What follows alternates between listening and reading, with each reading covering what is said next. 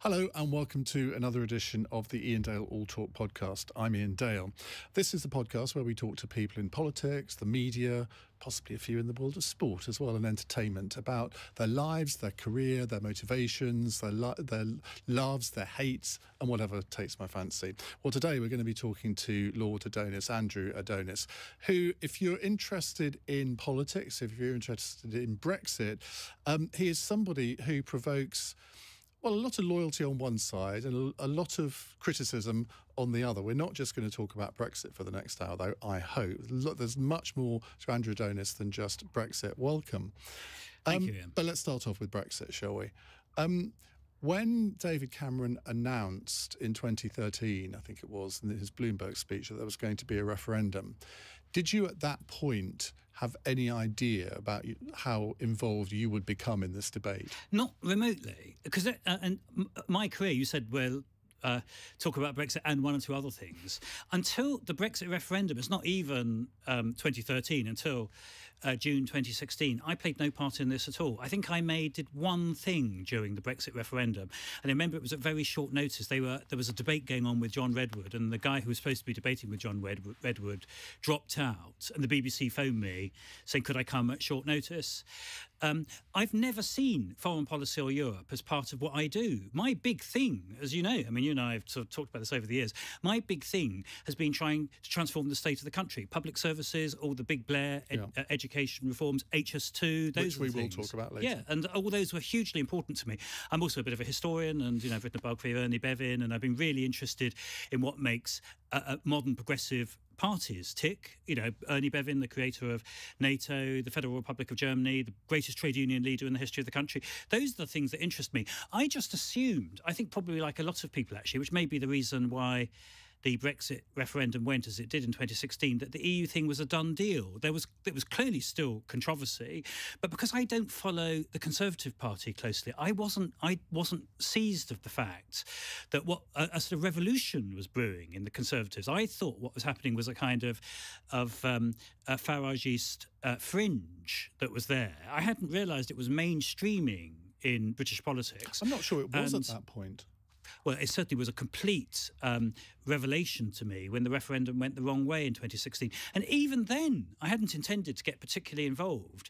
It's just that all of my being is internationalist, pro-European. I see it as part of the progressive you're effectively a Jenkins side. Yeah, I am, exactly. Yeah. And Roy was, along with Ted Heath, probably the second most important person in taking us into the EU. And, of course, he was Britain's only president of the European Commission. And even then, I hadn't intended to get involved. I kept expecting other people who were much more expert in Europe and had been, debating these issues for ages to do it. I was chairing the National Infrastructure Commission at this point. My big concern was to get a fast railway service between Liverpool, Manchester and Leeds. This is the big thing. And I was in battles with the Treasury.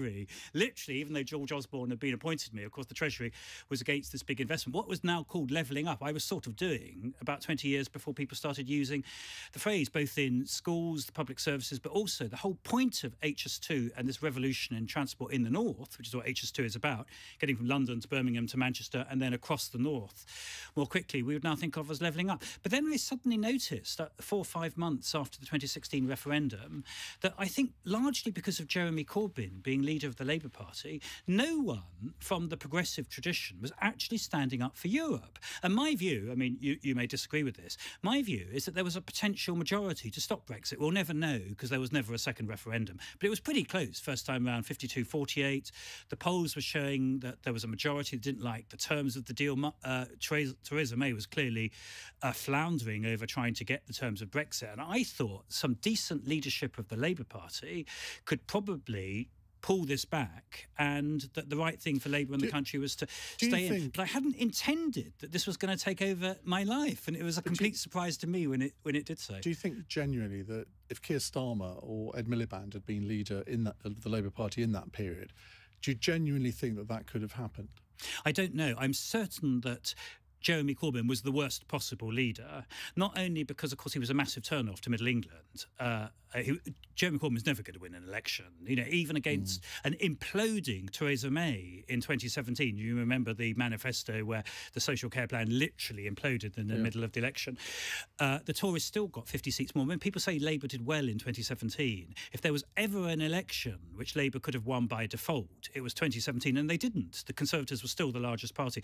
So I never thought that Jeremy Corbyn was going to do it, and not just because he was no good in Middle England. I mean, he's left-wing extremist, let's be clear. I mean, he's totally and completely unelectable by Middle England, but also he's anti-European. He had himself campaigned against every European treaty of the last 40 years, beginning with entry in the 1970s, and he regarded the European Union and the European Commission as a capitalist plot.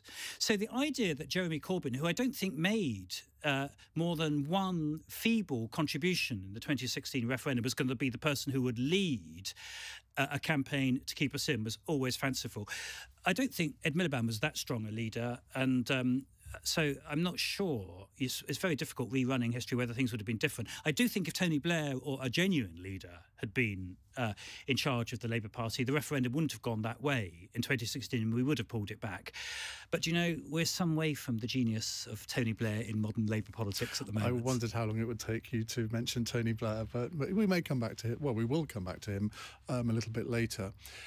Of course, when you became one of the de facto leaders of the second referendum campaign, there wasn't actually a concerted campaign. There wasn't actually a leader. But you and Alistair Campbell, I always think of as the two people that were really pushing it. Michael Heseltine was out there in a big way. Yeah, to an extent. But I think you were much more vocal, particularly on social media.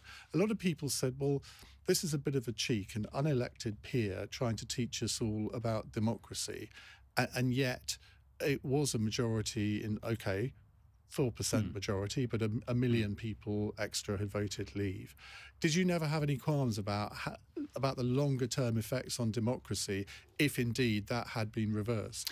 Well, I was always completely clear that it could only be reversed by another democratic act. It was never my view, and I never said this at any stage in the Brexit battles, that Parliament should somehow arrogate to itself the power to override a referendum. That's why the campaign was for a second referendum. I mean, some of my friends persuaded us that we should call it a people's vote, as if somehow it was different from a second referendum. I was always very clear, because what's on the tin is, the Brits are serious and sober. I found that the most irritating phrase. Yeah, I know, but I was always very clear it was a second referendum. Do I have a problem with a second referendum reversing a first referendum? There's nothing undemocratic about that, just as there's nothing undemocratic about a second election reversing a first election. We've had 3 general elections in 4 years in England. A referendum is different, isn't it? A referendum, it is always seen as, maybe not in other countries, but in this country, it's always seen as a sort of once in a generation. Well, we've had very few referendums. So the absolute truth is, like a lot of the British Constitution, you're sort of making it up. I certainly didn't think, and I still don't think, that a second referendum reaching a different conclusion from a first referendum is undemocratic. I do think that Parliament or smoke-filled rooms, what we used to call them, aren't any smoke in them anymore, but politicians just gathering together and ignoring the people, that isn't satisfactory.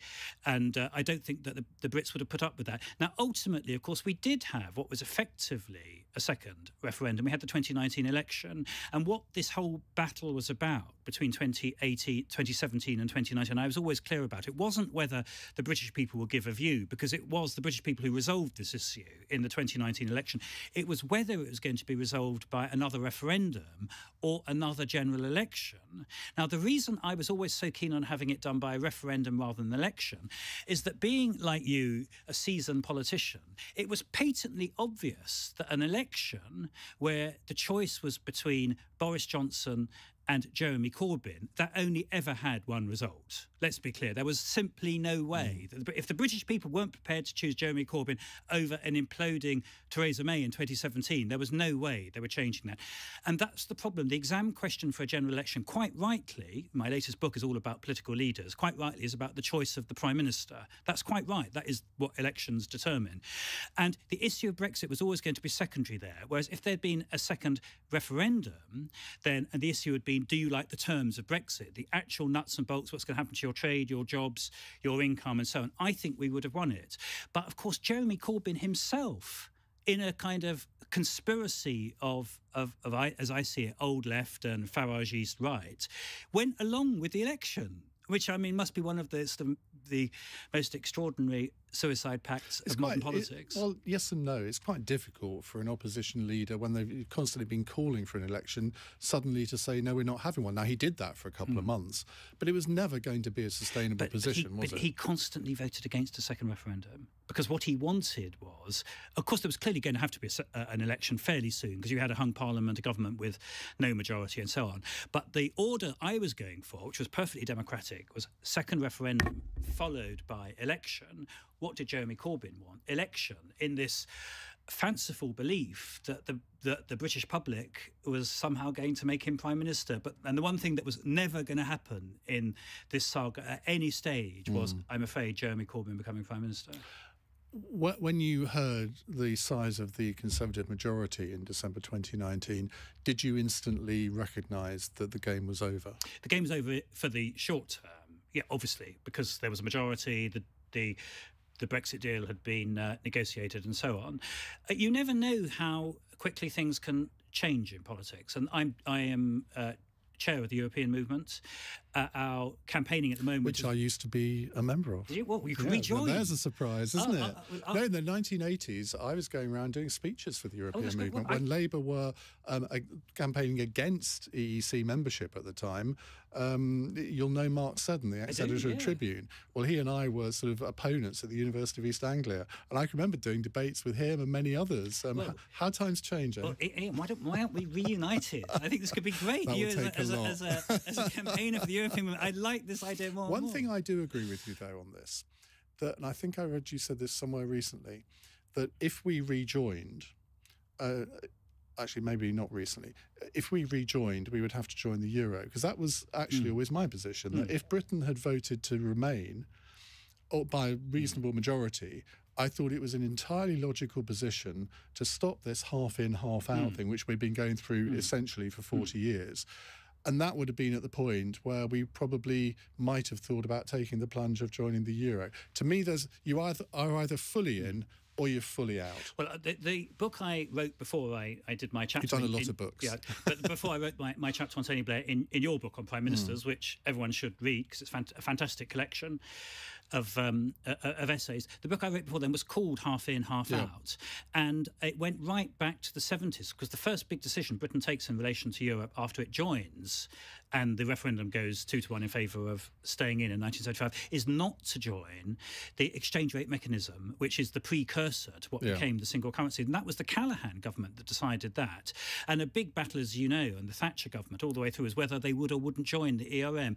And this constant resorts to opting out, whatever is the next European project, goes right back to the beginning of Britain's membership of the EU, as you say, with the exchange rate mechanism. If instead our strategy had been that we were going to be seeking to lead the European Union, which we never sought to do, except briefly, ironically, under Margaret Thatcher with the single market, what was called the 1992 campaign to remove trade barriers. But apart from that brief period of 3 or 4 years, Britain has always been a reluctant follower in projects that have essentially been decided by the French and the Germans. And I completely agree with you. If our whole attitude had been from the mid-1970s that we were going to lead Europe rather than be dragged reluctantly along with the next European projects, then I think we London could have become, which is my vision, the capital of Europe, and we could have been the leading player. You know, just think, Ian, how wonderful it could have been. A Bank of England could be the central bank of Europe. The single currency could be run from Threadneedle Street. The governor of the European Central Bank could have been you. I mean, it could have been a leading British politician, instead of which it didn't happen. Now, the big and interesting question is whether it was never going to happen, because our traditions and our semi-detachedness from the continent, of course, doesn't start in the mid-70s. This goes back centuries. We are an island. We have constantly been drawn into pan-European politics, often in times of war, in desperate situations like 1939. But our instinct, and is perfectly understandable as an island nation that hasn't been invaded externally since the 11th century, since 1066, is to stay apart. And that, I think, is going to be for our generation and the generations to come afterwards a genuine debate. It is a genuine debate when you're on a very large and economically powerful and militarily powerful state but on the edge of the continent, on an island, how far do you engage? And in particular, when it's undoubtedly true, and I give this completely to, because this is, I think, part of the shared debate, we are a great democracy. I don't go along with these people who say it's all a bit of a sham and it's always being trashed and all that. There aren't any other countries that have had a parliamentary tradition like ours, going back essentially 7 or 8 centuries, with a profound democratic tradition going back to the 19th century. My great hero is William Ewart Gladstone, who essentially paves the way for the first... Something else we have in common. And a brilliant guy who paves the way for the first truly functioning democracy in Europe. And that is very valuable. And when people look at the continent and say, well, you know, they're sort of Johnny-come-latelys and it's all... There is a truth to this. These are difficult judgment calls. And I've never thought on this Brexit issue that the people on the other side were somehow... badly motivated. These are judgment calls as to how you see the best interests of the country. You mentioned the exchange rate mechanism. I have a bit of a theory that had we not joined the ERM in 1990 or 89, I can't remember. Thatcher, last year. Thatcher, that things might have been very different, because I don't think that there was a mood in this country against the European Economic Community or European Union in any meaningful way until Black Wednesday. And a lot of the Eurosceptic feelings, in fact, I think Nigel Farage has said this, that was what radicalised him to go into politics, Black Wednesday. If that hadn't happened, we wouldn't have had Nigel Farage. Now, there were other things that contributed to it, sort of all the immigration debate under the Blair government, etc. But I think that was a crucial time. Definitely, because it was, I think, for one overriding reason, there was a massive sense of British humiliation. Yes. Massive sense. And the one thing you don't do to great nations is humiliate them.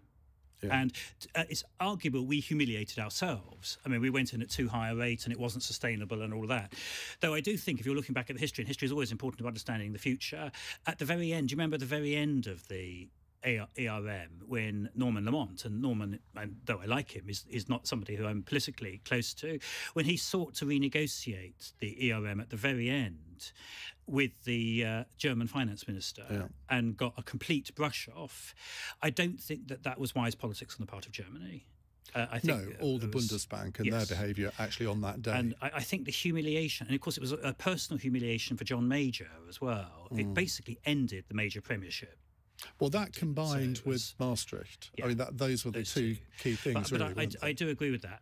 I think if you look back at it further, of course, if we'd been in the ERM from the beginning, from when it started in the 1970s, when it was basically Roy Jenkins, Helmut Schmidt and Valéry Giscard d'Estaing, then I think we would have been in a much stronger position to change our rate. Because you could have, I mean, this is getting a bit nerdy now, but you could realign your exchange rate within the ERM. That was the purpose of having these fixed but changeable exchange rates. The reason why we couldn't do it in 1992, which is what caused the crisis, is that we were a Johnny-come-lately. We'd only gone in 2 years before. So the Germans and the French, you can understand why they said, well, look, they've only just come in. They spent 15 years deciding whether they were going to come in, and now they already want to change. If we'd been in from the beginning, it might have been different. But the one thing you can't do about history is rerun it. No. That is what happened, and we're living with the consequences. Do you think, I mean, you and I think you're a year younger than me, we're roughly the same age. Do you think that either of us will live to see Britain rejoining the EU? I confidently expect that I will, but, you know, I'm an inveterate optimist. Indeed, somebody once described me as a professional optimist. So, I mean, you know, as George Eliot famously said, of all human failings, prophecy is the least excusable. So there's no point prophesying. Do you not think but I'm working towards it, I'm campaigning for it. The most likely circumstance of us rejoining would be some sort of national humiliation. I think well, I'm not sure about that. If you look at when Britain's come back in the past, it's often been because of a crisis on the continent. You know, Britain gets dragged at lightning speed, literally, into Europe in 1938-39 because of Hitler and megalomania on the continent, which threatens not just Britain, but the whole of basically what we would regarded then as Western civilization. If you look at Europe at the moment, though fortunately France and Germany are very stable, and that's been a huge, by the way, it's been a huge British success story. Why is it that France and Germany in 2021 are stable democracies? It's because of what Britain did in the 1940s, 1950s and the 1960s. We should I think we don't take enough credit for the whole trend of European politics. The idea that Germany 75 years after the war, is a stable democracy is a huge tribute to Britain, Ernie Bevin, the creation of NATO and so on in the 1940s. It's British policy as much as anything. But there's lots of sources of instability. I mean, Putin, look what's going on there.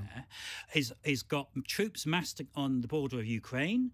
The eastern boundary of NATO at the moment includes the 3 Baltic states, which could at any moment be swallowed up by Putin and whoever is Putin's successor in Russia. And there are big Russian minorities in those countries. Anyone who studied the 1930s and doesn't see echoes of it now isn't being realistic. And I think it's possible humiliation will push us in. But I think that's less likely because humiliated countries tend, in my experience, just to go into decline.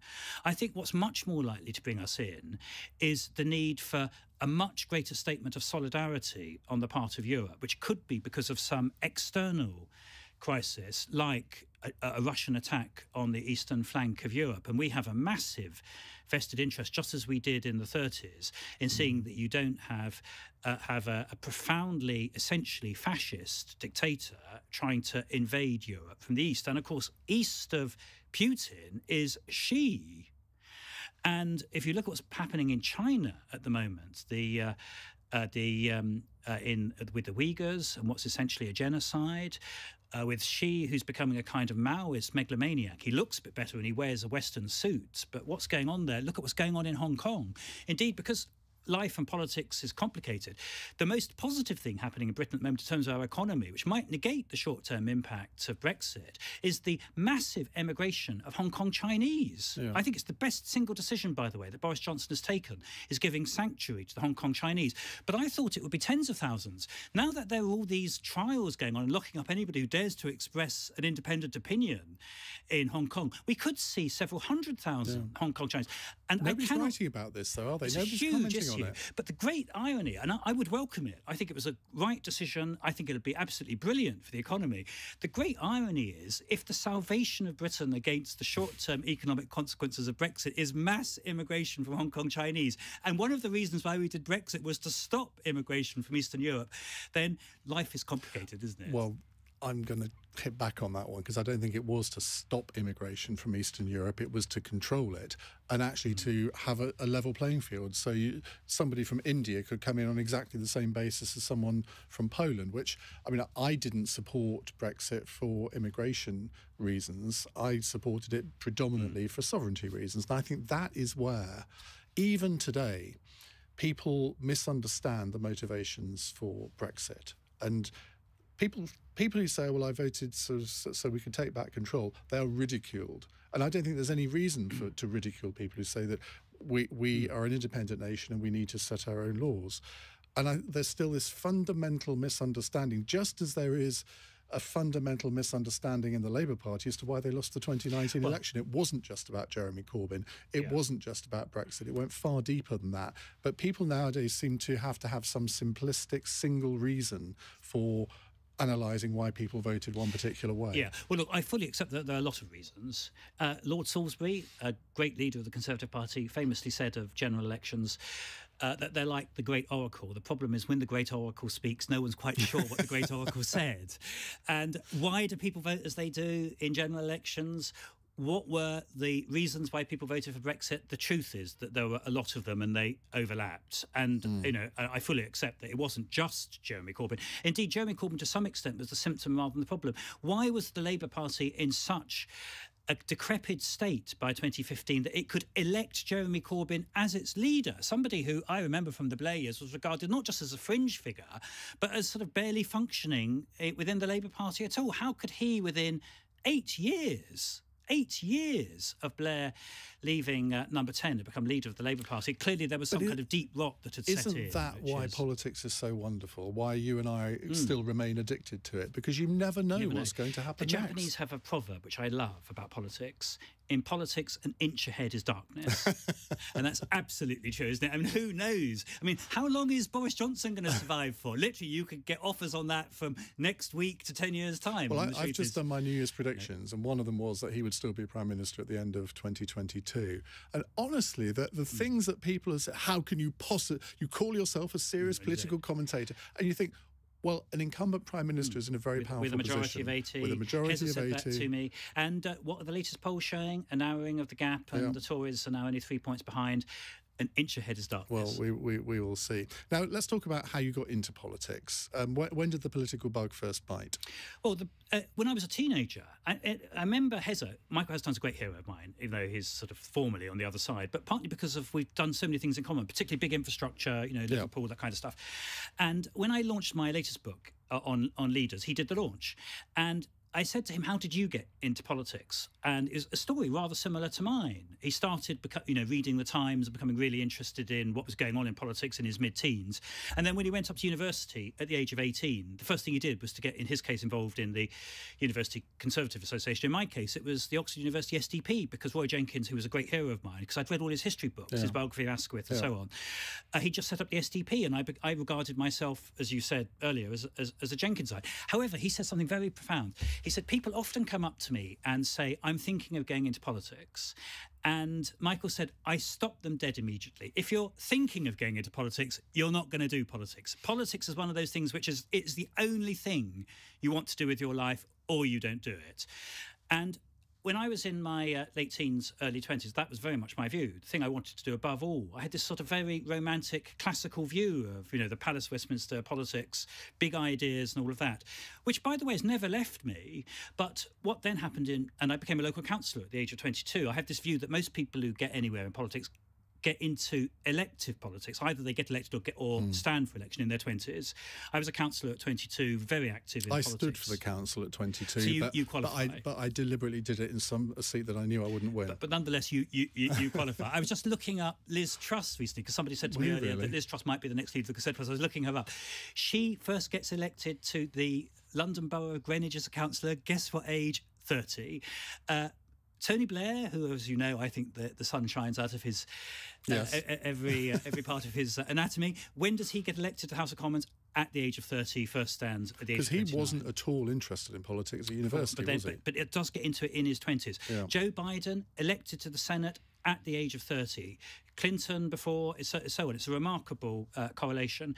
And that was true of me. But then it didn't work out because my party vanished. The SDP literally vanished after the 1987 election when I was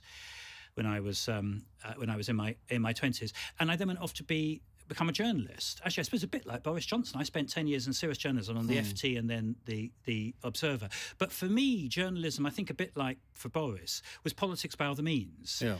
I was always Look at me. Exactly. I mean, and it is the next thing. And indeed, politics and journalism literally are symbiotic, aren't they? They're two sides of the same coin. But because I sort of true to a set of beliefs and views, I didn't really do anything much in politics until Tony Blair became leader of the Conservative. But what I find interesting about that period is that you didn't do what Danny Finkelstein, Greg Clark, several others, they didn't go from the SNP and join the Tories under John Major. Did you ever think about it? Sorry. Yeah, I did think about it. Seriously, the person who persuaded me that the right thing to do was to sit and just do nothing for a while was Roy Jenkins, because he said to me, you're not a Conservative, which actually I'm not socially. It's not that there aren't people who have similar views to me who are like Heza, who are part of the Conservative Party, but I'm in terms of my background, I'm somebody who's got a profound sense of dramatic social change. What I really want to do, this social mobility thing and social equity thing, is in my inner being. And I'm not saying you can't do that as a Conservative. It's harder to do it as a Conservative because not so many Conservatives have that sort of background. So I thought then that a modernised social democratic party was the place to be. So I basically did nothing in politics until Tony Blair came along. When Tony Blair came along, though, he was obviously my kind of guy. And when he succeeded in getting rid of Clause 4 of the Labour Constitution, which, the old Clause 4 was essentially a Marxist Clause 4, ownership of the means, public ownership of the means of production and supply, which implied mass public ownership. And that had always been a big obstacle to me because I don't believe in that at all. I don't even begin to believe in the state running the entire economy. When he changed Clause 4, I thought this was for real. And I said to Roy, well, what do I do? And he said to me, my dear Andrew, he said, at your age, he said, now that there are 2 social democratic parties, you should join the bigger one. And that's why I joined the Labour Party. Why do you think he never went back to Labour? Because he said you can't re-rat. Churchill did. Yeah, but I think, and his last big book was on Churchill. Yeah. Also, he didn't see himself as having a future political career, whereas Churchill, of course, when Churchill re-ratted, he was still in his 50s. Wouldn't he have been leader of the Liberal Democrats in the House of Lords? He was, but he wasn't doing a political career. I mean, this was basically a kind of almost honorific post. So it doesn't happen till his 70s. I think if he'd been 20 years younger, he would have joined the Blair Labour Party. In fact, I'm pretty certain he would have. Because it's interesting at the moment, the ex-Labour people who are going back to Labour under Keir Starmer. You've got Louise Ullman recently decided to, but most of the others, like Chukra Amuna, I mean, none of them have. Well, most of those, of course, have left politics entirely. And one of my sort of things about life is that success in life depends upon being present and keeping going and sticking at it. One of the things I've noticed in pretty well all of the jobs I've done, including politics, is a surprising number of people, including very able people, give up. And you're never quite sure, because this is a very personal thing, what it is that leads them to give up. Often it's things in their personal life. It's personal tragedies and traumas. Illness is a very big cause of people giving up. And a lot of people from... sometimes it's just straightforward pressure. And that 2017 to 19 Parliament was, as you know, extremely fraught. It put a lot of pressure on people. So why people give up, you're never quite sure. What you're sort of echoing is what Theodore Roosevelt used to say, about you have to be in the arena to affect things. Yes. And is that interesting? We had Luciana Berger on Cross Question a couple of weeks ago, and she was almost saying, "Well, of course, I'm not in politics anymore." And I'm thinking, "Yeah, but you're on this programme. You still want to have a little bit of the adrenaline, don't you?" Yes, but also I think to some extent it depends on whether you've got a mission. When Labour lost in 2010. After the Gordon Brown government, where I'd been Transport Secretary, and I'd been very, very active, I didn't see a mission, and I didn't do much politics. I barely turned up at the House of Lords for the next 5 years after, and I chaired an independent think tank, the Institute for Government. I did some commercial things, and then I didn't start getting back in again until George Osborne asked me on a cross-party basis to set up the National Infrastructure Commission, but I didn't see that as a political role. So I suppose to an extent I'd given up in politics. It was what happened in 2016, and it was two things actually. It was a combination of Brexit plus the sudden realisation that my party, the Labour Party, was literally going down the plug hole. I mean, literally, I sort of woke up to the fact that with Corbyn as leader and all that, and I felt, hey, somebody's got to do something about it. And when no one else is doing it, there's a bit of responsibility to step up. We'll go back to Tony Blair in just a moment, in case you think I'm not going to. You on social media, you were quite manic on social media over Brexit, weren't you? Not manic. Well, I remember Alistair Campbell saying to me once that he felt that he'd almost become possessed.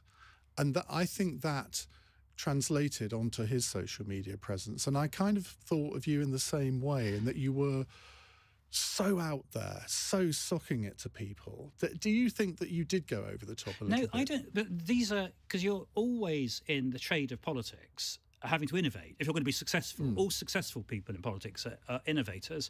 What was very clear to me when I sort of looked at it, because I took a long, cool look before I sort of got going on social media seriously in 2016, is that it was very clear to me, because I'd never done social media before at all. I mean, the idea as a Blair and Brown minister, I would have been tweeting. I don't think I heard of Twitter till 2012 or 2013, was for the birds. I have always taken this view that when you're in politics, you should do it really professionally. And it was very clear to me in 2016-17 that social media was the cutting edge. I was also very struck, though, by the fact that social media was the cutting edge, but very, very few politicians were doing it. Very few. I mean, you were doing it. You were active. You mentioned Alistair. Not many. I think there were only 3 or 4 MPs who were doing it seriously. And most members of the House of Lords, and I mentioned Twitter to them, they thought I was talking about a bird table or something. I mean, it was so far removed. And I thought, well, you've got to do this. And it was also clear to me, because you're in your whatever it is, 160 characters and all of that you have got to have a very out there persona to do Twitter. So the view I took was that I needed a Twitter personality. And Roy Jenkins always said to me, because he's my great Roy mentor. Jenkins on Twitter. No, but Roy Jenkins said to me, the only thing in politics worse than having a strong personality is not having one. Yeah. And so it was clear to me that if I was going to be able to use social media for this great cause, which was, trying to project myself as a serious leader in this European debate and also in the Labour Party, that I needed to have a Twitter personality. Now, I'm not pretending I got it completely right. You may be right. Maybe I was too OTT. The only thing I would say is that the only thing worse than having a strong Twitter personality was not having one.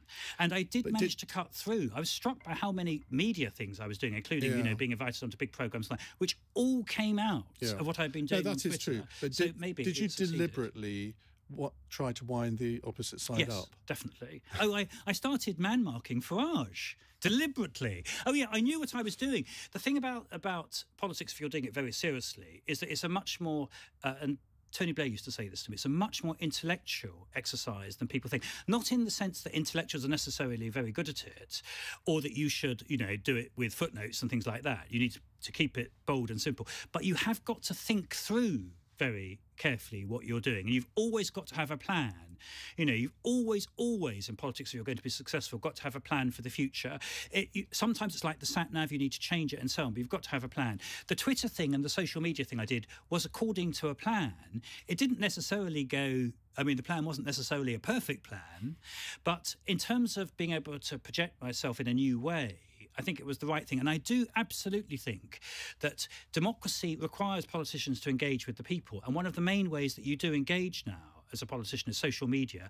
And I think, therefore, it's absolutely right. Do you not think, that politicians do that? Twitter, in some ways, it has been a fantastic democratising force in that it's allowed people a voice who never had one before? But it's also been a very destructive force in terms of not just all the abuse that people get, but also almost destroying rational debate, because you have to do it in 280 characters. And how can you articulate a nuanced position in 280 characters? The answer is you can't. Well, I don't actually agree with that, because though it's true that the tweets themselves are short, a large part of what you do if you do Twitter successfully, in my view, is how you cross-refer between what you do on Twitter and what you do in other media.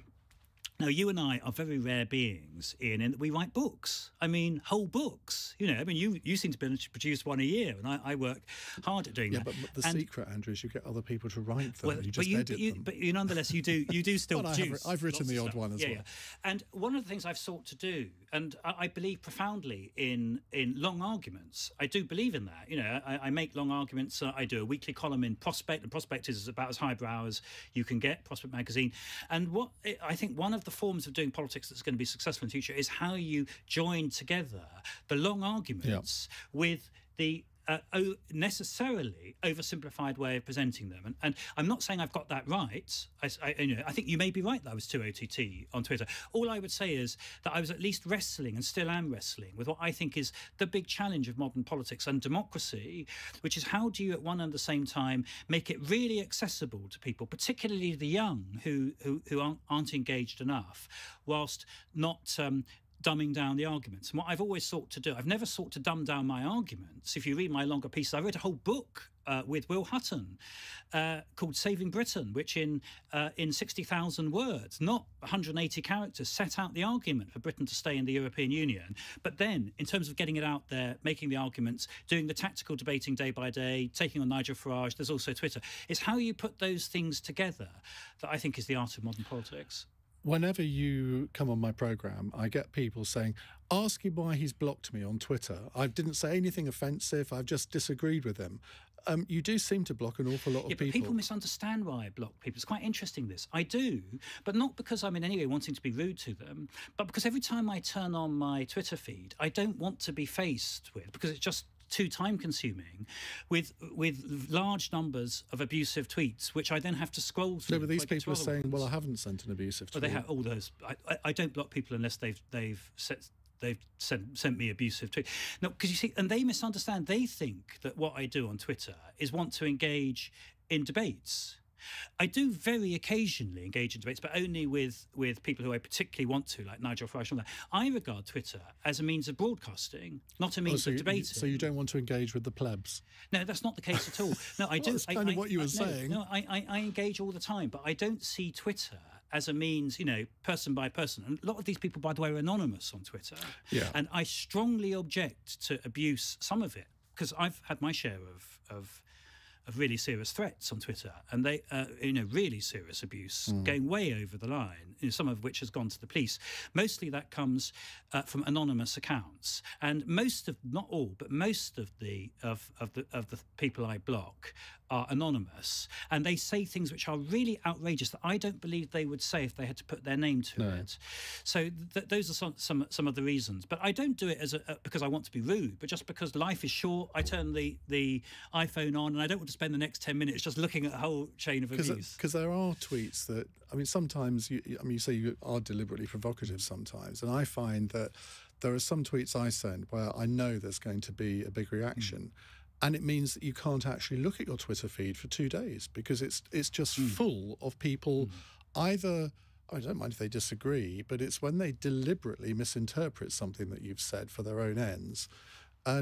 But I probably engage a bit more than I should. But often, I do. Often you find, though, that you can have quite a robust debate with someone, and then at the end of it, they'll say, well, thank you for responding, because I didn't think that someone like you would speak to someone like me. And I thought, well, I do. Yeah. But I also, people say to me, why don't you mute people rather than block? Then they're just whistling in the wind. I said, no, if I block someone, it's because I want them to know that I've blocked them. Well, that is I mean, we're now into the weeds of Twitter. Yes, we are. We'll move on in a second. It may be that you're right, that muting rather than the blocking. Can you remember the first time you met Tony Blair? Yes, I can. Absolutely, because I was an FT journalist, and he was his first. His second shadow cabinet job, actually. His first shadow cabinet job was shadow energy secretary. His second shadow cabinet job was shadow employment secretary. And I was employment and education correspondent on the FT. This would be 1990. And he was absolutely brilliant. This is when Tony was doing his first big, defining battle, actually, which is on the closed shop. And that's when he first came to my notice, because it's amazing to think, going back a generation ago, that thanks to legislation from Michael Foot in the 1970s, there were industries where if you didn't belong to a trade union, you were not allowed to hold a job. Yep. Now, my view was that this is what brought the whole of the left into disrepute. This was a kind of totalitarianism of the left. I mean, people complain about totalitarianism of the right, but this is its own form. And that was one of the things, because, why did Margaret Thatcher come to power in 1979 and it takes so long for the Labour Party to come back? Because of this sense of overweening trade union power. And it had to be tackled. And Tony Blair understood that. And when I was on the FT and I saw him very courageously taking on this battle against the closed shop, I thought, wow, this is a Labour leader who's got something about them. He's making the argument for employment rights and trade unionism on the basis of fairness, not on the basis of brute force.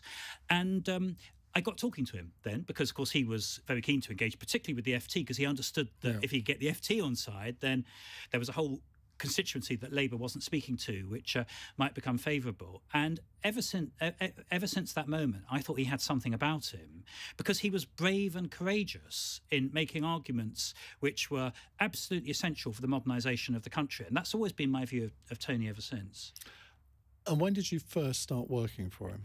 I didn't work for him until 1998, a year into the Labour government. I was doing some work writing speeches for him and stuff like that while I was a journalist. A bit like some, Conservative people are quite close to, leading Conservative politicians.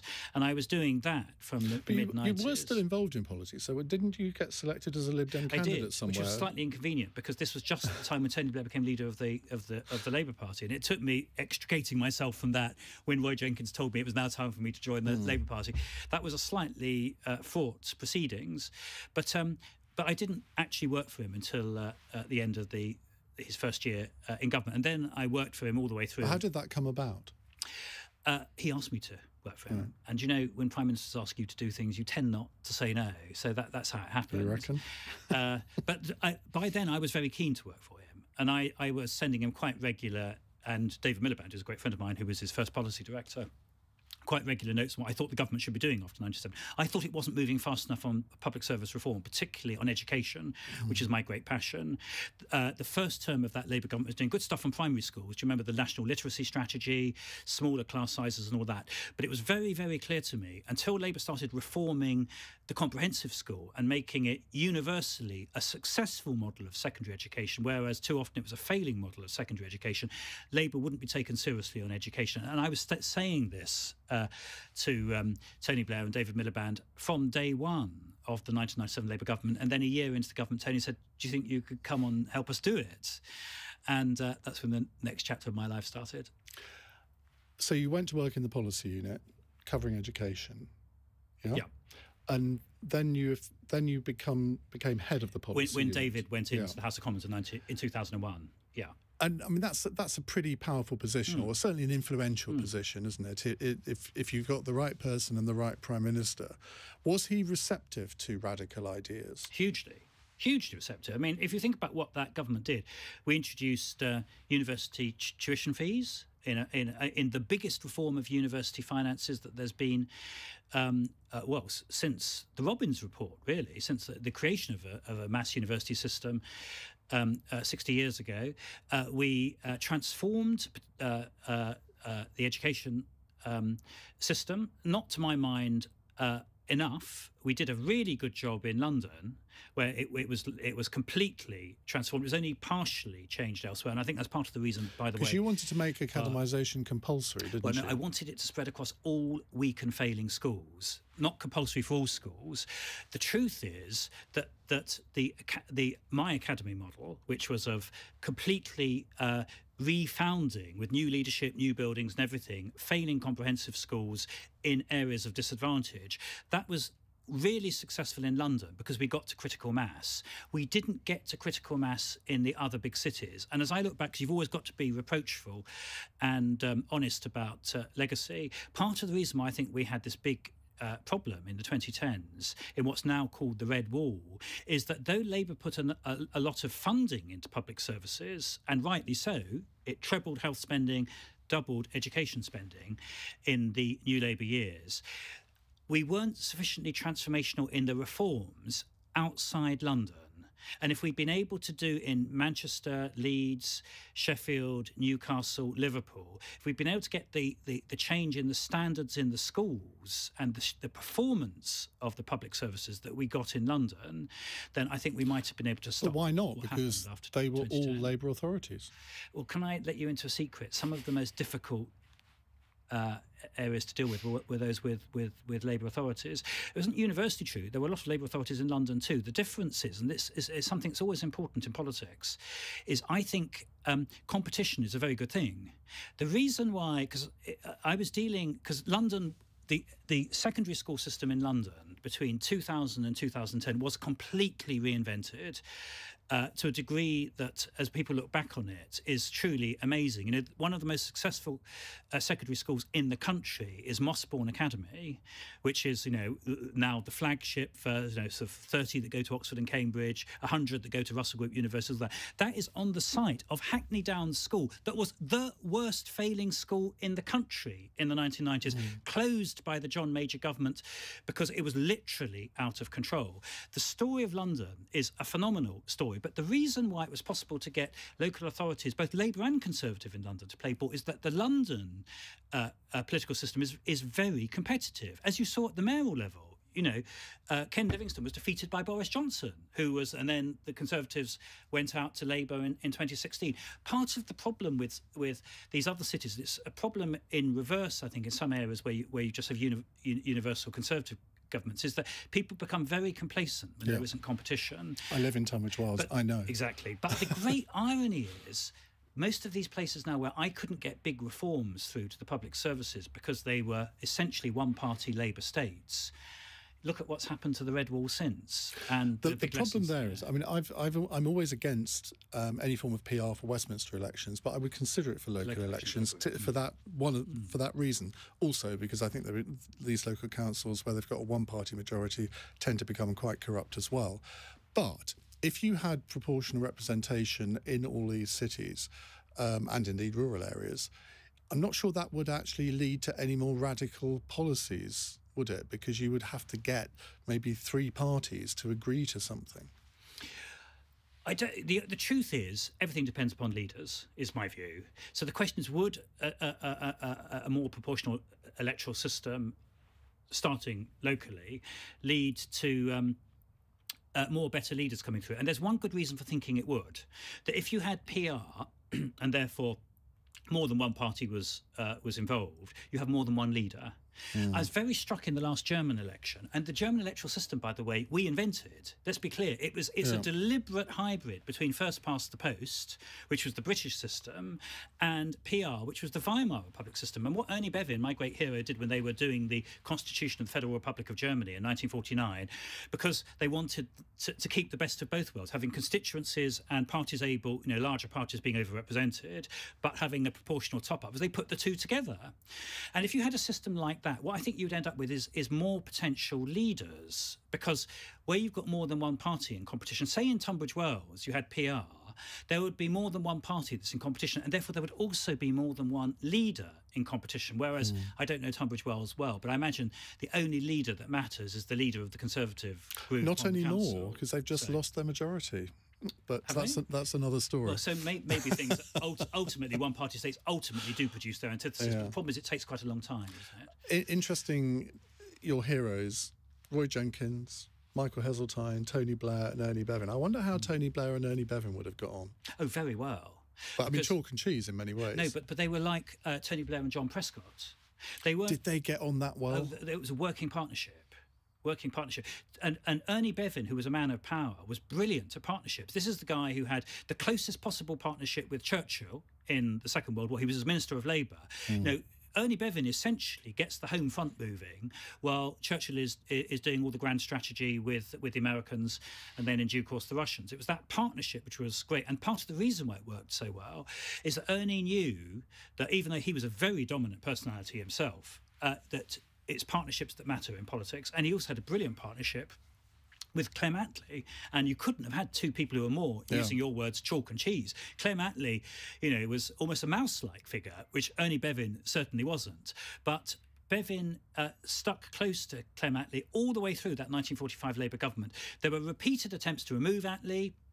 You had Cripps, you had Morrison, you had all these people who were constantly launching coups. The reason why Attlee is Prime Minister all the way through from 1945 to 1951 is every time there's an attempt to remove Attlee, Ernie Bevin comes along and literally crushes it. So he was brilliant at working in partnership. And I think an Ernie Bevin-Tony Blair partnership would have been so powerful, we would have been able even to reform those schools in the north of England. But the Gordon Brown-Tony Blair partnership should have been that powerful, shouldn't it? And in some ways it was. Yeah. But it was also very destructive. Well, the big difference, and by the way, I was one of Gordon's ministers, and I have a huge regard for him, and it was always my view in that government, and as I'm now Tony Blair's biographer, so I'm thinking about this a lot, that it was absolutely right that Tony stuck with Gordon all the way through, because it was the combination of the two that was the solidity of that new Labour government. The big difference, though, between Tony and Gordon and Clem Attlee and indeed Churchill and Ernie Bevin is that Ernie always believed he should be the number two figure.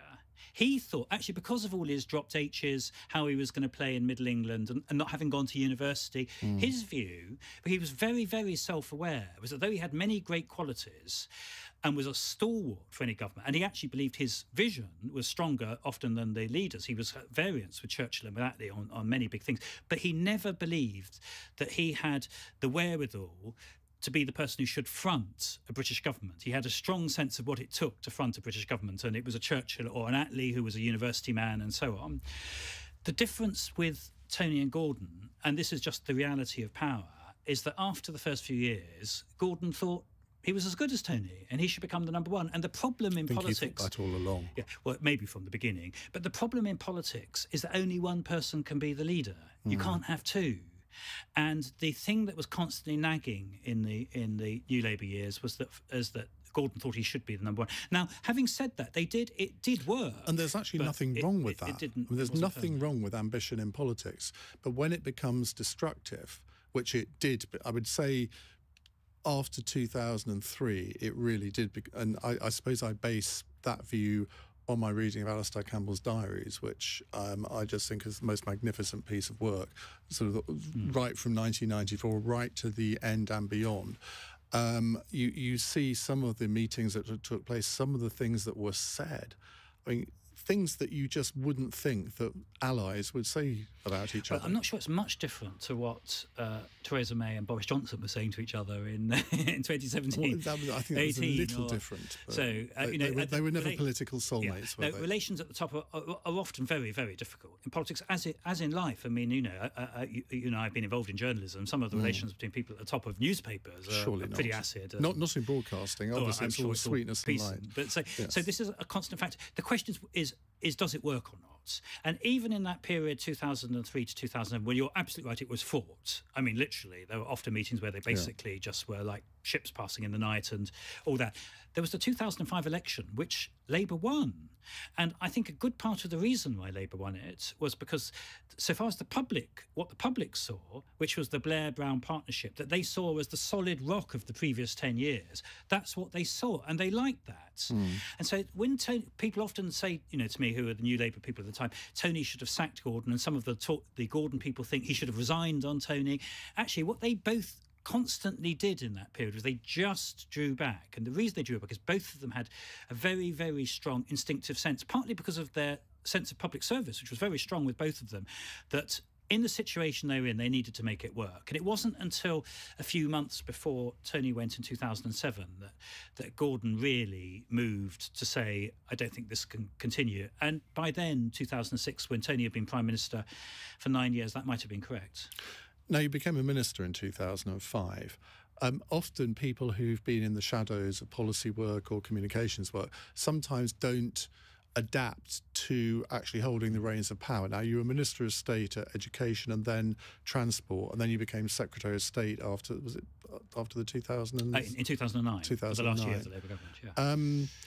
What were the challenges that you faced in making that transition? Well, exactly the challenge you've just said, which is having been a backroom boy, an advisor in the shadows for the previous 10 years and having been a journalist for the 10 years before that, suddenly blinking into the limelight. In my experience, most people making that transition, they don't survive it. And for me, it was very tough. I'm not going to minimise it at all. It was very tough, partly because I hadn't been doing it professionally before, but also because I was in the House of Lords. Yeah. And whatever else you say about the House of Lords, it is not the cockpit of the nation in terms of the political battle. And I felt very strongly the problem of being in the Lords rather than in the Commons. And do you know why it was I think I was able to hack it as I look back on it? It's that in my 20s, I had been elected. I'd been a member of Oxford City Council. I'd fought elections. I did debates. I was on the media all the time. And though it was in, as it were, a cocoon of Oxford, all the things I then had to do at the national level, in the dim recesses of my mind and my reflex and my personality I had there, my view is that if I'd never held elected office and hadn't been, I was a parliamentary candidate in my 20s as well, and hadn't gone through that experience, if I had literally just done journalism and backroom stuff, I don't think I would have been able to make the transition. And as I look back, and I say this to young people, and there'll be people watching this podcast, what should I do in my 20s if I really do want to do politics? My advice to them all the time is seek to become a local councillor, because local politics, which is elected politics, you have to run for elections, you have to debate, you have to form policy, you have to run councils and all that, is in microcosm all of the stuff you have to do nationally. And that experience was absolutely vital for me going into national politics in my 40s. When you joined the cabinet, were you expecting Gordon Brown to ask you to join the cabinet? No. Was it a surprise? I was totally astonished. And actually it was because there's a big element... Because he must have known of your reverence for Tony Blair. Yeah, but though actually I think that was part of the reason why it happened. Because what Gordon was keen to do was to have a balanced team. Tony would never have put me in the cabinet. To have put one of his, Well, he put Peter Mandelson in. Yeah, but Peter was a big established politician who'd been in the House of Commons and so on. Whereas for me, who'd been his backroom advisor and was in the House of Lords and never been elected to the House of Commons, I think for Tony to have done that, can you imagine the backlash there would have been, particularly from Gordon Brown's people? Whereas for Gordon to do it, which he said was flatteringly recognising talent from another part of the party, made it possible. But there's always a big element of chance in politics. And I'd never expected it would happen for this reason, that we were in 2009. I'd only been Minister of State, the number 2 figure in the Transport Department, for 9 months. And Jeff Hoon, who was Secretary of State there. I'd also only been Secretary of State for 9 months. So it hadn't crossed my mind that there would be a change. But then there was, I even forget what the details were, there was some controversy which engulfed Jeff, which at very short notice, like at 2 or 3 days' notice, led to a change. And so completely unexpectedly, I became Transport Secretary. I think partly because I was the number 2 in the department, and Gordon, partly because of what I was saying earlier about wanting somebody who was seen as a successful minister from another part of the party, appointed me. So as I look back on it, I was extremely lucky. I was extremely lucky that Gordon was Prime Minister, and who could have foreseen that my boss would suddenly go under a bus? Well, there was. The last election was in 2005, so you knew there'd be an election in 2010. Did you think to yourself, well, I've got a limited shelf life as Transport Minister, so I'm going to concentrate on one thing or two things? Yeah, from the beginning. Exactly. I published the plan for HS2 6 weeks before the 2010 election. Now, there was a huge amount of work that went into it. It was not half-baked. Indeed, it stood the test of time. The HS2 that is being built today, after 4 changes of Prime Minister since, is, to all intents and purposes, the HS2 plan that was published in 2010. I got a really brilliant team, including, I think, the best transport engineer in the country who did all of the route planning for it. So I went to see David Cameron privately. I've always had this great belief that you can't do big infrastructure unless it's cross-party. 6 months before the election, I showed him all the maps and everything. I said, this is only going to work if you're prepared to support it. And crucially, he and George Osborne didn't rule it out. They didn't say they supported it in the 2010 election, but they didn't say they opposed it either. And I think that's because of the work that I'd done with them behind the scenes. But it was very close run, and I was only just able to get it done before the 2010 election. The reason I was so keen to get it through was because it was patently obvious Labour was going to lose that election. There is a great irony, though, which is that the Chancellor then, Alistair Darling, who was a great friend of mine. I like Alistair a lot. But he was, how can I put it this way, he was not a big spender. And he was certainly not a believer in big infrastructure. He'd been Transport Secretary, and he thought big infrastructure projects always go wrong. His view was you should do the little stuff, not the big stuff. So when I went to him, and of course there's always a problem with people who've held jobs you've held, is that they think they know everything. I said, look, Alistair, I've got this plan for this high-speed line, the biggest project imaginable between London, Birmingham and Manchester. I'm not sure you're going to like it, but a lot of work's been done. And he said, I know, he said, my officials have been telling me, he said, you can go ahead with it in the manifesto, Andrew, because it's never going to see the light of day. 11 years later, there are 250 building sites between here and Birmingham, and it happened. And I'm hugely thankful to Alistair, because he is the one person on my own side who could have killed it stone dead. And he didn't. Yeah, because chancellors do have that power. Absolutely do. So the election comes and goes. Then there's this 5-day period after the election where the coalition negotiations take place. And you were on the Labour team. Did you ever seriously believe that there was a chance that there could be a Lib-Lab coalition? Not a coalition, no. I didn't think there would be a Lib-Lab coalition. I did think that the best interests of the Lib Dems as a party were to let the Conservatives take office as a minority. And I still think that, in retrospect, as you look at the record of that government, I think it was a big mistake for them to form a coalition with the Conservatives.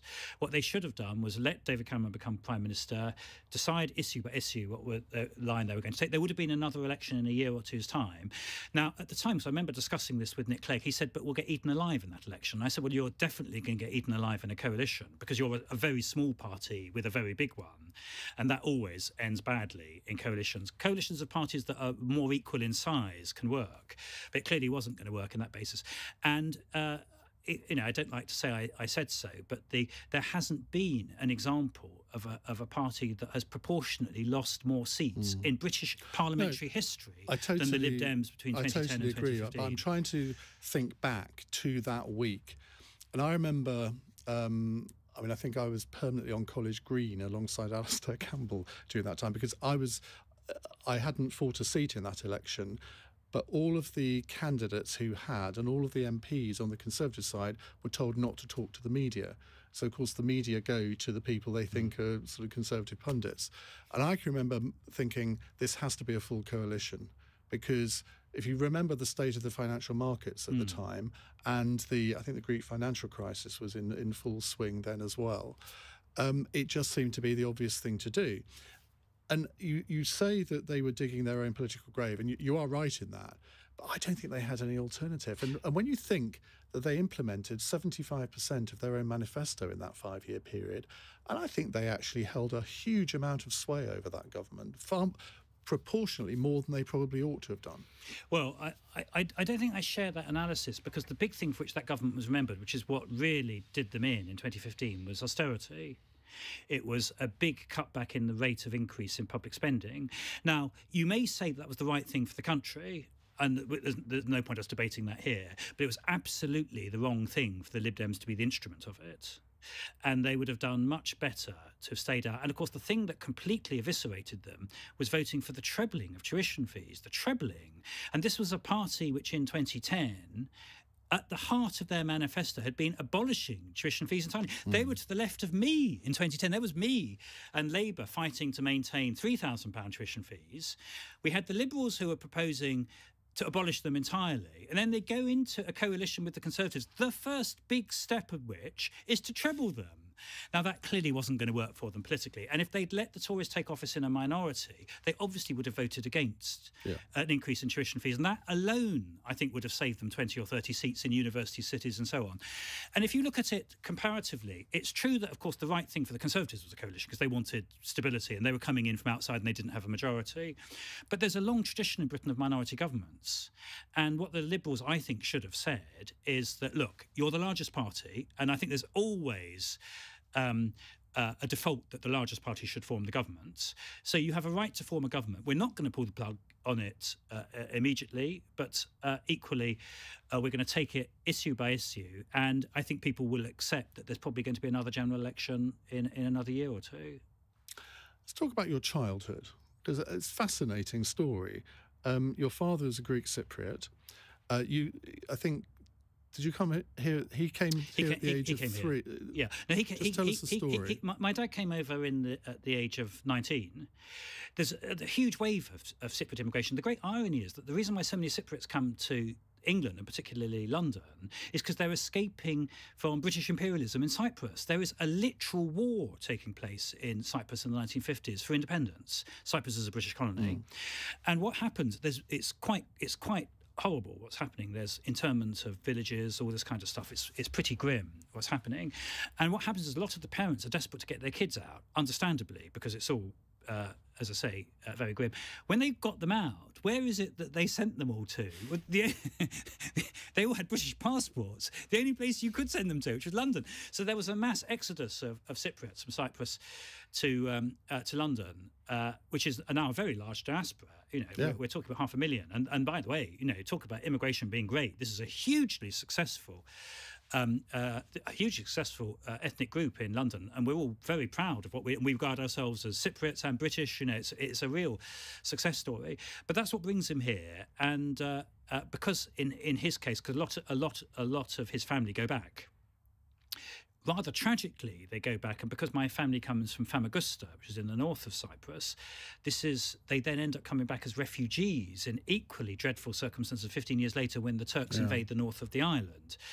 Whereas fortunately for him, my dad ends up staying, partly because he has 2 kids in rapid succession, which I don't think he'd expected, but also partly because he gets a job. He becomes a postman, which is regarded as a secure job. And he's a postman in the Hampstead sorting office for 35 years. So he stays, and his first child is me, and the rest is history for me. And I read that your mother abandoned you when you were 3 years old. Yeah, and I end up in a children's home, and but I end up in a children's home, but I still see my dad. I see him every weekend or two, right? Because he couldn't, because he's working every hour God sends, and he can't look after us. And people say, isn't that all really, really tough? And at one level it is. I mean, nobody wants to go into a children's home unless there's some other option. More of the kids in my children's home ended up in jail than went to university, and I think it's probably true that a majority of the kids in my children's home are now dead. So it's definitely tough. But I don't look at my background and say, wasn't it all... I mean, but there must have been something must have been at the time when, maybe not at the age of 3, but certainly as you grew older, thinking, well, why am I here? Well, I see my dad occasionally and all the rest of it, but there must have been some sort of self-analysis there, thinking, well, why has this happened to me? Well, I sort of understood why it was happening. And the thing about kids is they're very adaptable, provided they have the means of adapting. This is the crucial thing. They're very adaptable. And because you sort of think that what's happening around you is normal. And the thing that makes the difference in success and failure is having a means to adapt and to succeed. And the reason, so as I was fishing for the words just a moment ago, the reason why I don't think that my background was unfortunate, I mean, it was definitely challenging, but I don't look back on it and think I had a terrible childhood. On the contrary, all of the skills of adaptability, survival, really hard work, getting on at school, I was really lucky that I went to some fantastic schools. I had two outstandingly brilliant head teachers who spotted the fact that I was seriously academic.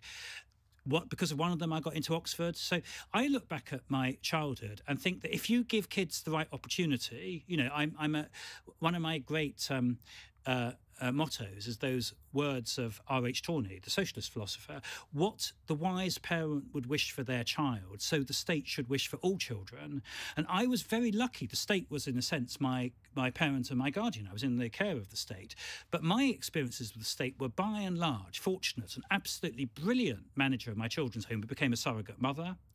A school I went to that was a kind of tough 1970s boarding school, but nonetheless two successive head teachers who were brilliant, one of whom got me into Oxford. Well, I mean, you can't do better than that, can you?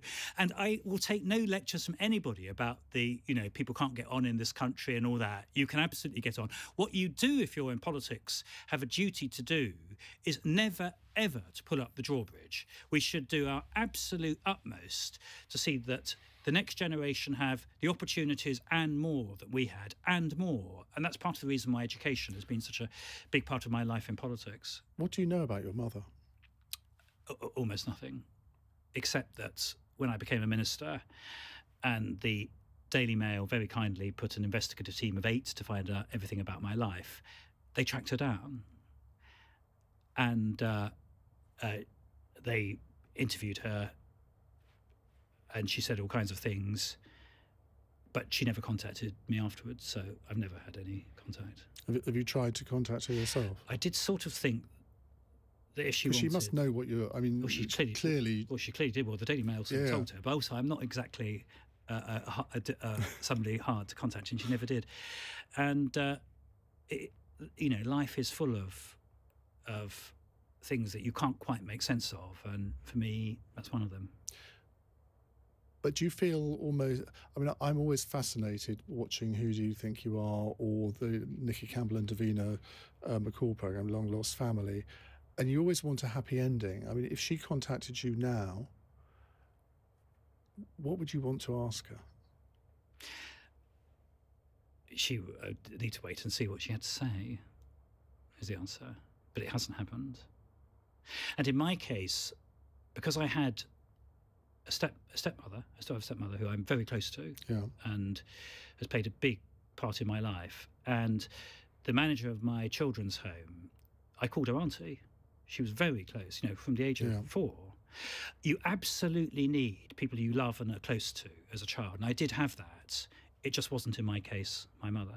Because you were, I mean, it sounds odd given the circumstances, but you were very lucky in that regard, because there are so many people, particularly nowadays, who go through the care system who don't have that, and they're abused in awful ways. Completely right. And that's why one of the things I've done in the last 10 years, which I'm most proud of, is with a brilliant young man called Josh McAllister, set up a charity called Frontline, which systematically recruits social workers from amongst the most able graduates. It's the social work equivalent of Teach First, which did the same. And when I was education minister, I gave a shed load of money to Teach First, because I regard it as so important to get good teachers in state schools. It's really important, particularly in the most challenging ones.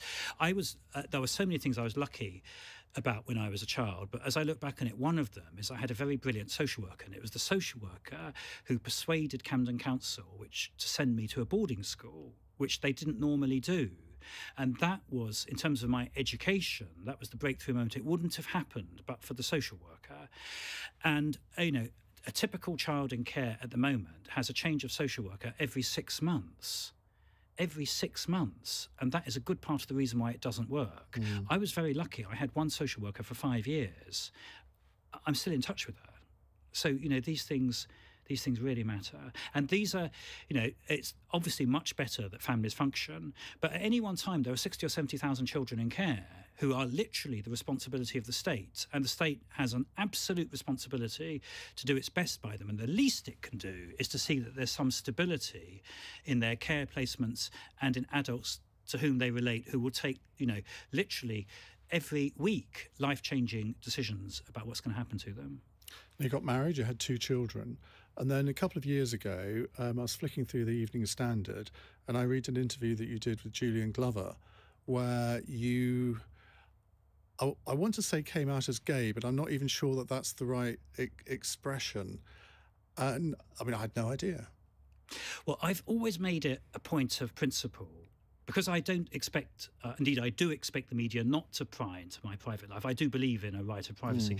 I never, ever talk about my kids or my family apart from, my upbringing, which is a matter of public record.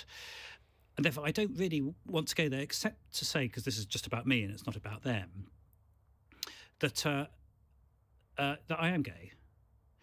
And I did go through a long process of coming to terms with that, which I think in part was what's happened to a lot of people of my generation, of whom the social conditioning was so powerful. You and I are the same age. I always say, if I had been born 10 years before I was, I'm sure that I would now have a wife and children. Well, in the school I was at, I said it was a great school, but the homophobia was one of the most pronounced features of it. And even now, there's homophobic bullying, which takes place in schools, but then it was one of the dominant forms of bullying and indeed interaction between boys. I was at a boys' school. So for me, as a teenager in my 20s, it's not just when people say, because you're not being true to yourself, it was simply unthinkable to be gay, as I look back on it. And even at university? At university, it took some time. When I was at university, I did not know anyone who was out gay. I didn't know anyone who was. There were people who were, but I didn't know them. So I suppose it's a generational thing, and that's been part of the story of my life too. But I don't want to talk about my family. No, and I'm not going to ask you to, but there must have been, over a protracted period of time, quite an internal struggle for you. But then, like so many people I know who've gone through. So why did you decide to go public? Well, I didn't really decide what happened. Really? Because I was asked in an interview, and I don't like, dodging direct questions. But as you'll know, because you've looked at the record, I don't spend much time talking about it. My view is that the public has an absolute right to know that their politicians are trustworthy. And I've got no problem with the media getting into, the financial affairs of politicians, their business and professional lives and all that. But I do actually believe in a right of privacy and respect to people's families, provided they're not doing things that are illegal or hypocritical or things of that kind. And shall I tell you why I believe in it? Because I think it's absolutely right that the children of politicians, and I've seen so many children of politicians who have been really seriously damaged by the experience of having the misfortune to be children, I think they have an absolute right to be outside the limelight. And that's what I've always tried to secure. What next for you? Because you're 58, you're not in your dotage. What do you see yourself doing in 10 years' time? Well, I'm writing a lot. I seem to every year be writing a chapter for a new book by you. You're even more prolific than I'm now writing a book for your next book on monarchs. I'm writing King William IV, who's a very important monarch because of the passage of the Great Reform Act. I'm writing Tony Blair's biography. I'm chairman of the European movement, and I'm still active in Labour politics. And I think that that politics for me probably isn't over. And the reason why I think it isn't because I'm in a sort of conventional sense ambitious, but I still profoundly believe that there needs to be a better plan for the country. I don't think that, indeed, You're not a great fan of Keir Starmer, are you?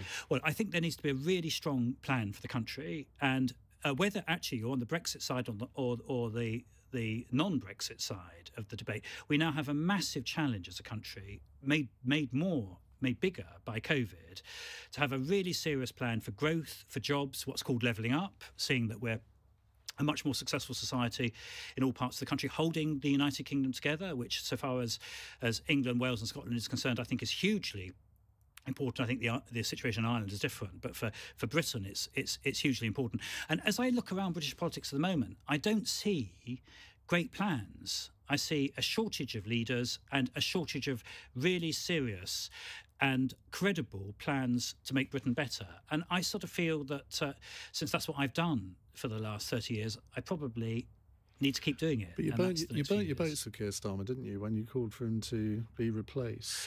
Well, Keir, I think, is on the up in the polls. But do you rather regret saying that now? Well, no, what I would say is, which is important, you only ever have one leader at a time. And if that leader is there, you need to make it work.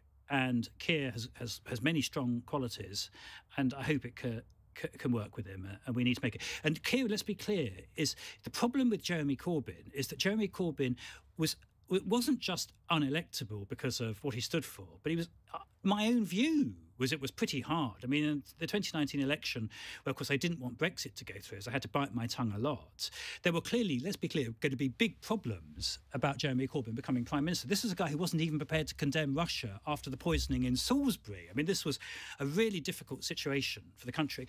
Nobody doubts that Keir Starmer has the capacity to be Prime Minister. I mean, if he had to take it on tomorrow, I don't think you or I would feel unsafe in any way. But you don't think he can win the election? Well, I want to do my best to see that we can make this work. You see, I think you're backtracking on what you said last year, aren't you? Well, I want to make it work, and let's hope it's possible to make it work, because we need a choice at the moment, and I don't want the only choice facing the country to be Boris Johnson. You're writing this biography of Tony Blair. Given your almost adoration of Tony Blair, do you think that you are the best person to write this book? Well, there's no ideal relationship between a biographer and their subject. If you're too is he cooperating with you? Well, he knows he's not cooperating in the sense he will never see any of the of the draft. Are you interviewing him? No, I'm not interviewing for him. Not formally. I speak to him because I speak to him about politics. So. At one level, I'm too close. At another level, because I'm close, I know exactly what happened and have an archive and a range of experience, which in some ways makes me the ideal biographer. So I think the true test is whether the book is any good when it comes out. And if you think it's too hagiographic, you won't hesitate to say so. I just remember last week when you were on Cross Question and I asked you about when he called anti-vax people idiots, and I said, do you think he was wrong to do that? And you immediately responded, what were your exact words? Can you remember what your exact words were? I said, Tony Blair is never wrong about anything. But you knew that I was pulling your leg. I know. And it was a very funny... It's always dangerous making jokes.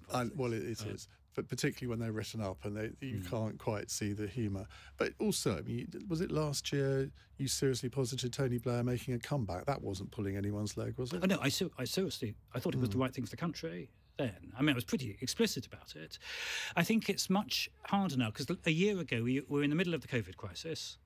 Labour just lost the Hartlepool by-election. Do you remember that? Was one of the biggest humiliations that the Labour Party suffered in its electoral history, and it was in a weak position electorally. And Tony was clearly the person out there with a plan for the country, including a plan for dealing with COVID. So there were moments in politics. I'm a profound believer that there are people and there are moments, and they sometimes come together. Tony and the moment came together with the death of John Smith in 1994. I think actually, as I thought it at the time, I think last year could have been a moment. Tony didn't take that view, and he didn't make a move to re-enter politics then. Part of what I will be dealing with in the last chapter of my biography is whether there was a moment there or not. But I think that moment... It's great counterfactual, isn't it? But I think the moment has passed. You can't quite see the circumstances where it could have happened. Well, I think the moment was last summer when you had a deepening COVID crisis and you had Labour really in on the skids electorally after the Hartlepool by-election. That moment, I thought then, was a moment. And Roy Jenkins, at that moment, who was exceptionally bold in seizing the main chance in politics, as I said to Tony at the time, I think Roy Jenkins would have moved. Tony didn't. That moment has passed. And I'm a profound believer in never looking backwards in politics. We're now in a new situation now, and we need to make it work. And to give Keir his due, Keir's nerve didn't flinch. He did stick at it all the way through. I admire people whose nerve doesn't flinch in politics, and let's hope he can make it work. When he was awarded a knighthood, I remember tweeting, this is only a week, 10 days ago, that all of the producers at speech radio stations over the new year will be thanking God for that move, because, of course, it gave people something to talk about. I know whenever Tony Blair is mentioned on social media or on the radio, the vitriol that comes forward, in that, in a way, I would compare him to Margaret Thatcher here, in that they are both, they both have their massive fans, you and I being sort of on the opposite sides of that, but they are reviled to such an extent that people lose all sense of perspective. And I wonder whether you think that in 50, 100 years' time, when people are writing the history of the Blair government, he will be written up in a much kinder way than some contemporary commentators do now. Yeah, well, without doubt, for this reason, that no one will be able to take away from him that he was Prime Minister who won 3 elections and was a very dominant figure. But also, crucially, few people, even his critics, and most of his critics, oddly, are on the left because of the Iraq War, few even of his critics deny that he left Britain in a better condition than he found it. And most of their beef with him, which is a serious one, was about the handling of international policy. Now, you can have a genuine debate about Iraq, and this will be a big feature of my book, is what were the rights and wrongs of Iraq. But on the issue of governing Britain, this is the guy who brought peace to Northern Ireland. I mean, John Major started it, and John Major deserves a lot of credit, by the way. John Major was talking to the IRA long before it was publicly respectable to do so, but it was Tony who brought that ship into port. That is, by the way, I think the best thing that's happened to this country in the last 25 years is the end of a civil war in which we were engaged, where bombs were going off in London, people were being maimed and killed on Oxford Street and in the City of London and so on. And he transformed the public services, as we were discussing earlier. I think he stabilised the United Kingdom. I don't think that Scotland would be part of the United Kingdom now if there hadn't been a big act of devolution. It's been difficult and problematic. Some people say that actually we wouldn't be having all this debate now if devolution hadn't happened. I think independence would have happened by now. I just don't think it was possible to maintain a really strong sense of Scottish identity within a unitary state.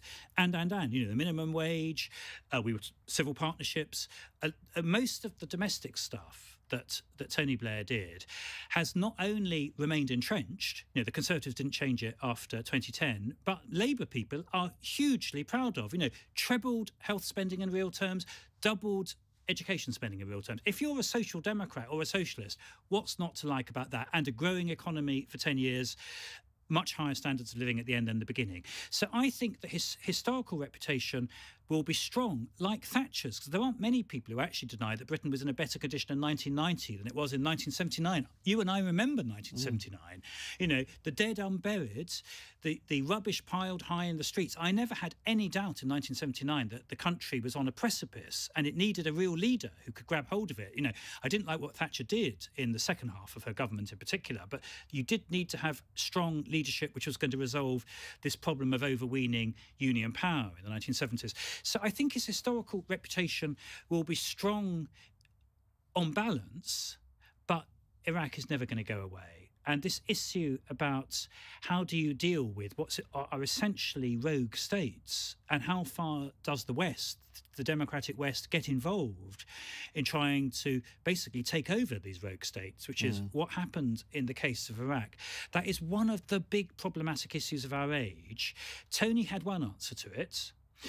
The other part of the left that thought he was profoundly wrong because what he was doing was neo-imperial have a different answer, which is that you keep completely out and you hope it's possible to reform from the inside. And that, I think, is going to be one of the big continuing debates of our time, because what you obviously can't say is that the Taliban in Afghanistan and Saddam Hussein in Iraq was the highest point of civilization for these countries. I mean, these were people who were literally terrorizing their own people, and it's happening again in Afghanistan now. So if the answer isn't the West getting directly involved, what is the answer? And that, I think, is going to be a big issue for the next few generations, and it will be forever tied up with the debate about Tony Blair and his legacy. Well, we started off with a meaty subject. We've finished with a meaty subject. We've been talking now for, I think, an hour and a half. Anything that I've missed out? Because I haven't got a list of questions. We've just been having a conversation. Anything that you would have liked to have been asked that you haven't been? Well, a lot of people watching this will say that all politicians are, the same, and that it's a pretty low-grade profession and all that. And I just want to say, because somebody's been involved in it for a long period of time, most of the people, not all of them, most of the people that I've engaged with have been in it for the right reasons. Obviously, there's been personal ambition. Sometimes there's been skullduggery. In what walk of life isn't that true? But they've mostly been in there because they want to make their communities and their societies a better place. And, I think they deserve a better press. And I just want to say to you, Iain, because you're one of the foremost interviewers of politicians, part of what brings this out is conversations like this and your show that you do it every night, don't you, which brings politicians together. And what I'm struck by as I listen to it and have been on it is it's very striking that even in Brexit, even when we're sort of at daggers drawn, our politicians, because we have a strong democratic tradition and we're a fairly united society, tend to agree more than they disagree. And I just wish we spent a bit more time talking about the things we agree on rather than just the things we disagree on. That is such a good point. When David Amos was murdered, and this week we've had the sad death of Jack Dromey, and people saying lovely things about them both, and you think, well, wouldn't it be nice if you'd said those things when they'd been alive? Well, we're now doing it, and that's a great note to end on, isn't it? Andrew, thank you very much indeed. Join us again next week for another edition of Iain Dale All Talk. Goodbye.